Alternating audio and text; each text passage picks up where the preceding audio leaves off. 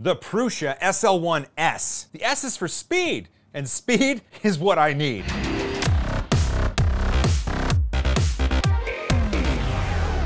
Hey there, welcome back. I am in a time crunch because tonight we leave for Neil Patrick Harris's house. Here's the mini cherry on top of the regular cherry on top of the sundae of awesomeness that is my life. We have some incredible projects planned with him, and I didn't want to come to his house without bearing some gifts. And so really quickly, the story is, and the reason I've got a resin printer on my desk, Nick Dimelow, you know him as Bugman140. He created a Haunted Mansion inspired bust and released the STL. It looks incredible. A lot of people printed it out. I had an idea. I reached out to him because Neil Patrick Harris is a huge fan of the Haunted Mansion. And I said, hey Nick, what if you could create a Neil Patrick Harris inspired Haunted Mansion bust? And what if I could print it and bring it to him? And Nick was like, that's an amazing idea. And so he got it done. There was a couple revisions made, and then he gave me a surprise model, both of which are on here. So here's the plan. Before we leave tonight, we're going to get these models off the build plate.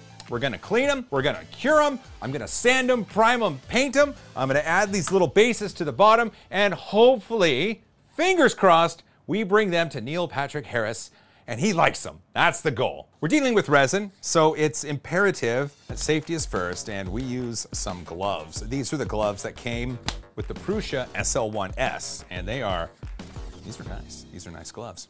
The S is for speed, it's true, and when I was printing these out, it was crazy to see because the tank itself is what lowers and peels away the model from the FEP sheet rather than the build plate moving up and down, up and down, up and down. And so every 2 to 2.5 seconds, the tank would lower to peel away from the model, which meant that we were running 2 to 2.5 seconds per layer.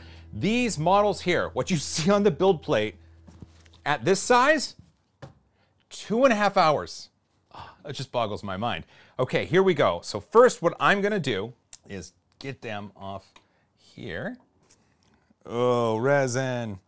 I know that with the CW1S, I know that you can wash with the supports on. You can just put this whole build plate in the washer and it's good to go. I don't like that. Not for this one. I'm gonna remove the supports before I put it in the wash station.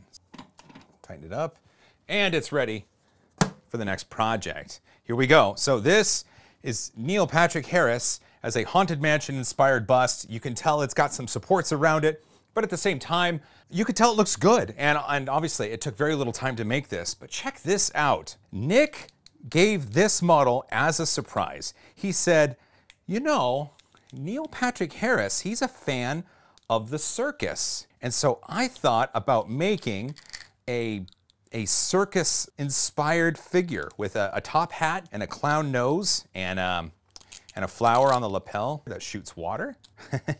The supports come off so good. Oh my gosh, that was easy. Look at that. Top hat, big nose. It's got the clown makeup, and the flower on the lapel. God, the supports came off really easy. There we go. This is Neil, and this is Neil with a top hat. This is the top where you can, just like with the Prusa SL1, this is where you can attach the build plate. We opted not to do that. There's a basket on the inside, so these models I can just toss in. Made a fun noise. I'm gonna close it. That's gonna go for 4 minutes. It's just the default time. When it comes out, it should be washed enough, but just in case, I do have my Colgate electric toothbrush. We'll be able to use this to get any of that pesky resin that might be in the crevices on the model. While it's washing, I'm gonna talk to you about these. These are the bases for the busts, and they will allow them to sit upright. These were printed in IC3D ABS on the Raise 3D E2.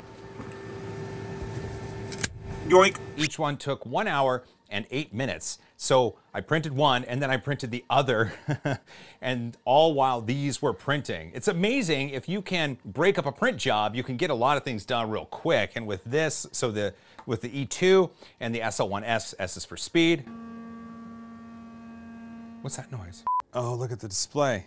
Okay, so this is still pretty new. Maybe there's a firmware update or something that I need to apply, I don't know. But at this point, I don't have the time to monkey around with that. So what we're gonna do, we're gonna consider these pretty good. Here, I just want to run an isopropyl alcohol soaked brush over the details. So just taking a look, we haven't dried it yet, but print quality is pretty darn good. There's no finishing done on this. This is just washed. No curing has happened.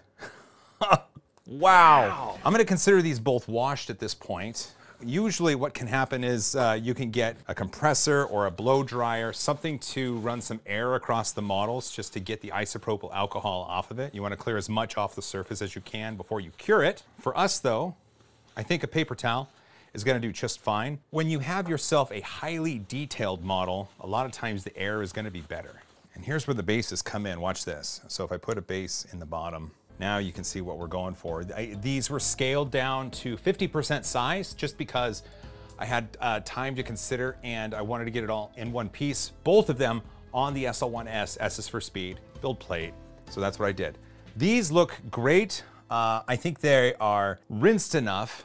We did have that error on the display panel. I'm going to reboot the CW1S and then we're going to initiate a cure. What's great is having these bases means that these can sit upright as they spin around and I don't have to brace them on something or cure them with supports. So let me do that. Have a look at this. This is the new plate on the CW1S. So the SL1S speed, right? This one, the CW1S has an FEP covering over the drying plate, I guess is what you want to call it, the motorized turning plate, and that keeps it from getting all mucked up or dirty, or if resin leaks out from a drainage hole, it's not going to get within the machine. I think that's a really good little added on feature. I tried to take it off when I first got it, thinking it was a covering, but then I read the instructions and it's supposed to be there. Now we can cure. I'm going to close this. Goodbye, Niels. Curing. While it's curing, I do have it set to provide heat to the chamber. That just helps a little bit. The chamber itself is 22.5 Celsius right now, and curing has 2 minutes and 40-ish seconds left. We're almost there. A few moments later. It beeped. Let's take a look. We've got Circus Neil, we've got regular Neil, and these are both in the Haunted Mansion style, the Haunted Mansion bust style that Bugman 140 did. So now what we need to do, Sean needs to go pack, and I should pack as well. I'm gonna take these to my garage where I've got some paints and some primers and a very low heat source to help things kind of finalize quicker. And we're gonna get these done in time to get them to Neil. See you in the garage.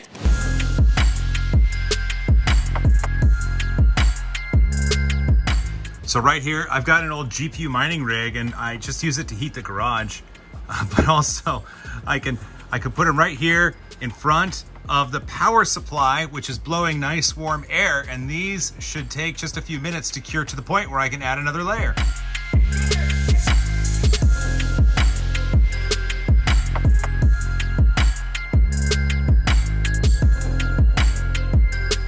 I think everything is done. Oh, they look so good. Okay, so I gotta go pack. We gotta get on an airplane and we gotta go visit Neil. Like, keep your fingers crossed. I really hope he likes these. See you in New York. Who does 3D modeling? He's incredibly talented. Love. And I said, my friend Neil is a huge fan of the Haunted Mansion. Stop. Yeah. And so I had him create something, and now it's small, but it is you as a bust in the Haunted Mansion. And I finished this just as a test piece because I wanted you to be able to see it, but this is easily printed so larger. Demonic. It's the Haunted Mansion. I know, but I've never looked better. So now, this is kind of neat, but Nick said, you know, Neil's a fan of the circus. And so... That's, by the way, that's going here. Oh yeah, things are staying. So Nick said... 1 second, I'm being filmed something. Nick said, Neil's a fan of the circus, and so I had an idea. I want this. And so he did this. Oh, wow. Wow, very W.C. Fields. That's so cool. So both of these can be printed much larger if you so choose. But if you wanted yourself your own slightly demonic, apparently. Well, first you have to thank Nick. These are amazing. The bottoms, so the bases come off. These are resin printed. These are plastic printed. Oh, fun. You can kind of see the original colors. Yeah, of course. And obviously you can glue these in if you want, but... What we should do is get Nick to do a version of David, Harper, and Gideon, and then we have 4 Haunted Mansion busts that we can put like... That we could print full size. Like next to each other, and one can be broken on the side or something, just like the singing busts. Well, I'm really glad you like this. I thought it would be a neat little treat. Something that you could hide in the house somewhere until we get you some bigger ones. They're amazing. Thank you so much. I've never looked creepier.